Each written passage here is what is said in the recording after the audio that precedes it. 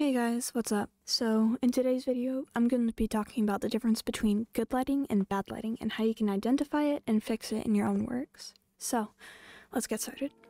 Why is there a difference between this one and this one? How can you tell that the one on the right is bad?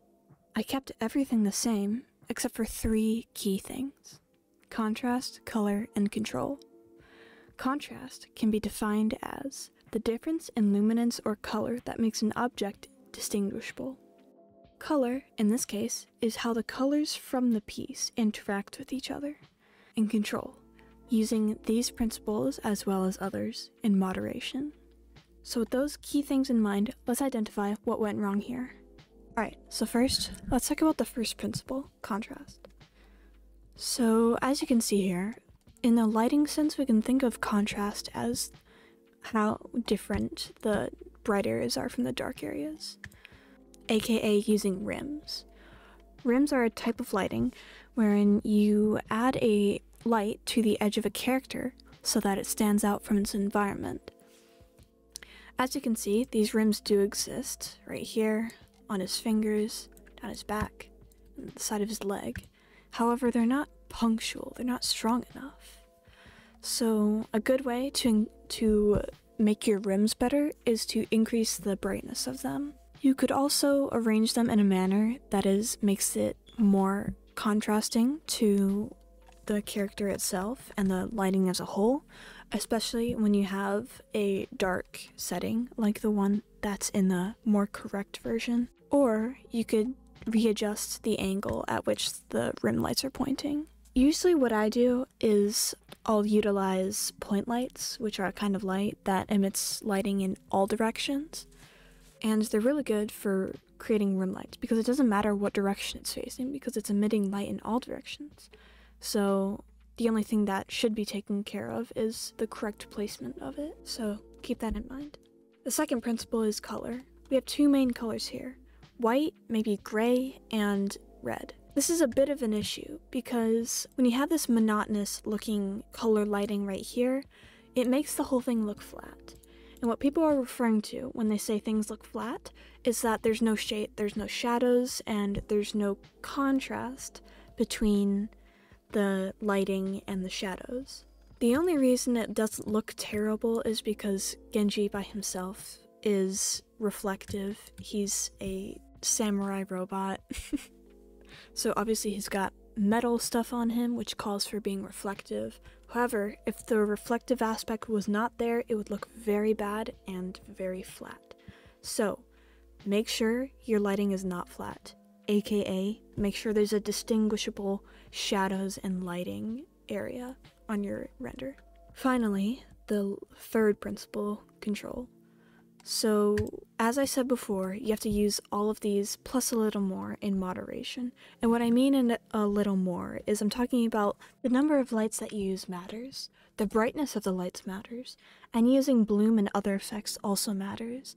You have to take all of those and use them in moderation, because as you can see, too much bloom can make a piece look terrible, as is the case here. The number of lights and the brightness of them has a very profound effect. As you can see here, there's lights coming from there, there's lights coming from here and here, as well as like right there for the rims. Then you have more coming right there, and as well as right here, and from directly at the camera, as I can show you. So as you can see, we have a lot of lights, and it's really cluttering up the scene. You can fix this by just deleting them. It's very simple, and I would recommend that you do at least one cleansing of your lights if you think your scene looks flat. So, let's fix it. Firstly, let's address the number of lights that we have. This is very excessive in the amount of lights, so we can tone it down by going to the Scene Collection tab and seeing how many lights we have. This is a lot, so let's clean it up.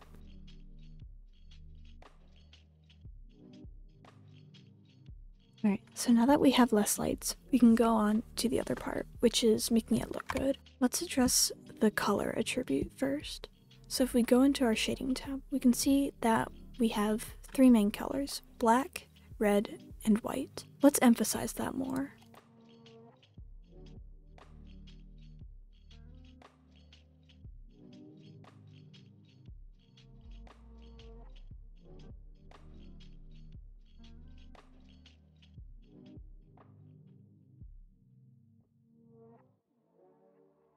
As you can see, now we have our colors organized. We have red on this side, white on this side, and black all over. Next, let's focus more on the 3-point lighting technique that I use so often. We have to identify key light. Our key light is clearly from here, so let's emphasize it more.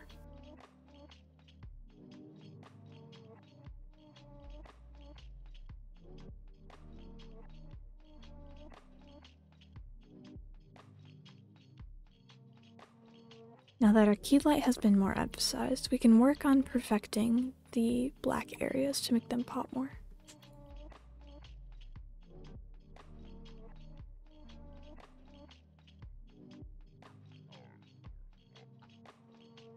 Now we have our black area identified, and as you can see, our shadows are really strong now, and it's starting to set a mood for the piece more easily. Next, let's work on control. So, we've already taken care of the number of lights and the brightness. So, how about the effects? The only composition nodes I used were a glare node for the bloom and the color correction. All this was a sorry attempt at trying to get bloom on a transparent area, which did not work, unfortunately. I didn't modify this very much. All I did was just bring out the highlights and the shadows to make the contrast more apparent.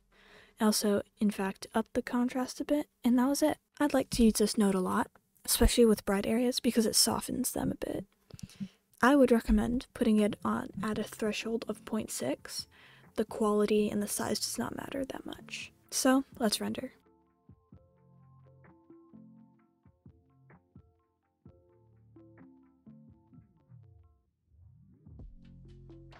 Alright, so after this first rendering, I already see a number of issues, which we can address when we move to Photoshop. Alright, so firstly, we need to bring out this rim more. It's consistent, and then it just stops. It kind of blurs out right there, which is what we want to avoid, and also right here as well. As well as right here, we need to make that part stronger. We need to emphasize the fingers more to emphasize the motion. Maybe bring this one out a little bit more. I already talked about that area, but I don't like how it's almost sizzling out, but not quite. It's kind of in that in-between area. Besides that, though, I do like how this key lighting is very discernible. However, I think we need to shift it back a little that way, because it's showing too much on his legs right here, and it's kind of breaking the shadow that we have being cast over him. I do like this, his head though, like right there.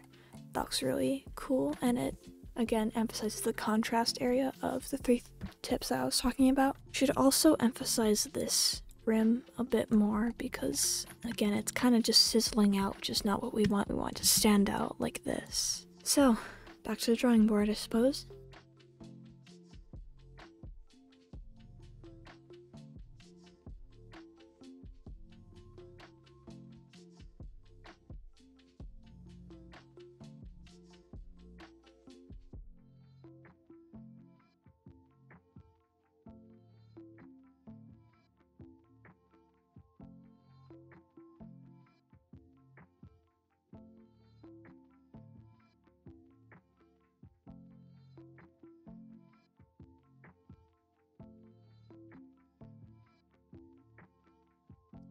Alright, I'd say that looks pretty much good. I've finally identified all these recurring issues. So, let's render.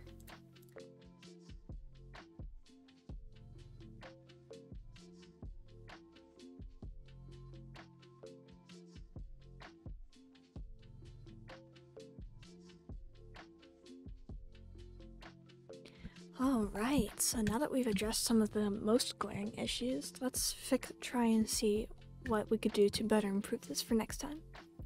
So, it seems I didn't completely resolve this issue. I only made that brighter, so there's one of note. I do like how his elbow and how it leads you up to his sword is more identifiable because of these rims, and also his fingers.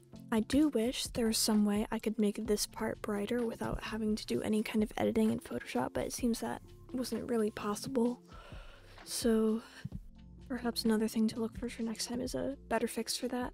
But overall, I think this is a great looking piece, despite the minor occurrences.